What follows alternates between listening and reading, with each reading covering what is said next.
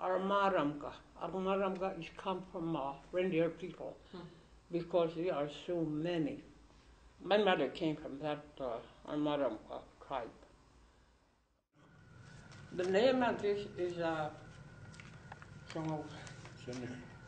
Sanistak the men fancy parka.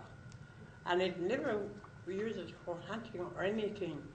It just wear it in ceremonial for a dress up. We have a good clothing when dress up time. It seems to me like we just own everything from the ancient times from our ancestors. We have a beautiful clothing. I don't know who made this with a very good singers. Very even. This is a men's pattern. Women have a different pattern, men have a different pattern. We have a dyed unborn seal fur, and they put them about this long and dangly things on the wind. Everything is different between male and female, the clothing. I think this is uguk maklak, we call it, vertical intestine.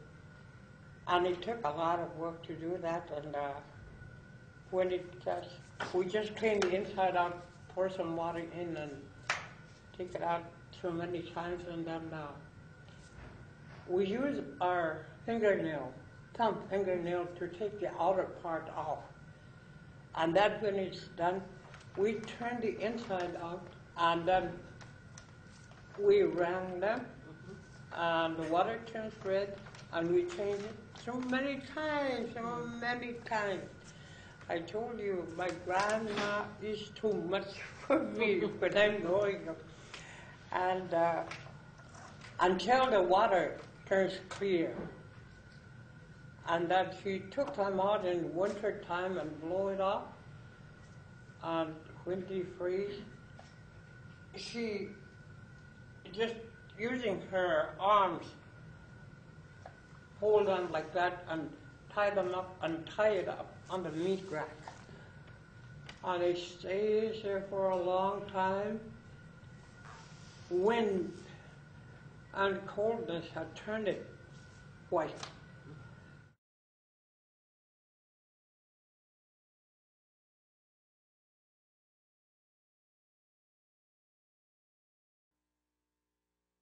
Crested auklet is a little bird about this big with a, like on the beak there's those orange colors and a curl up here like it has a ponytail, and that's a crested auklet bird. I'm Elaine.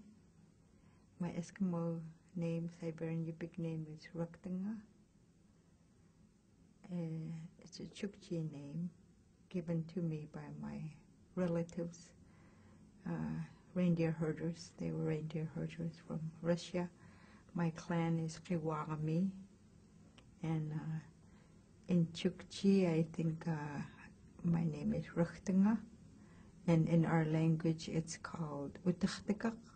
In English it means came back.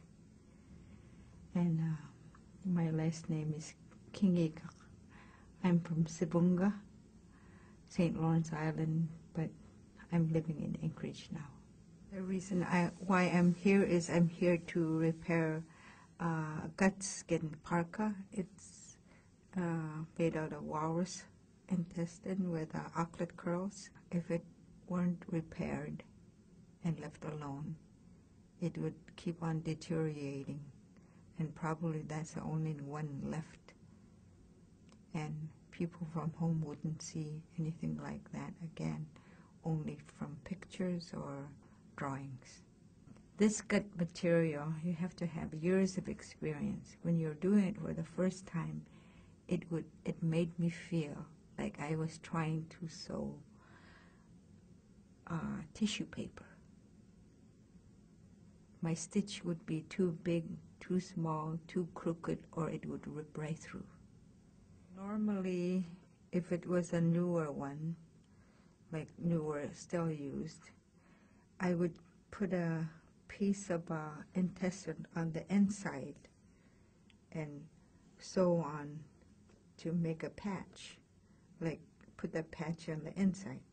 What I'm going to do is, because this is an older material, I'm going to do one on the inside and one on the outside and try to camouflage that. And then I'll sew around the tear. And I decided to use sinew instead of commercial thread, because it will be, the material is almost like skin.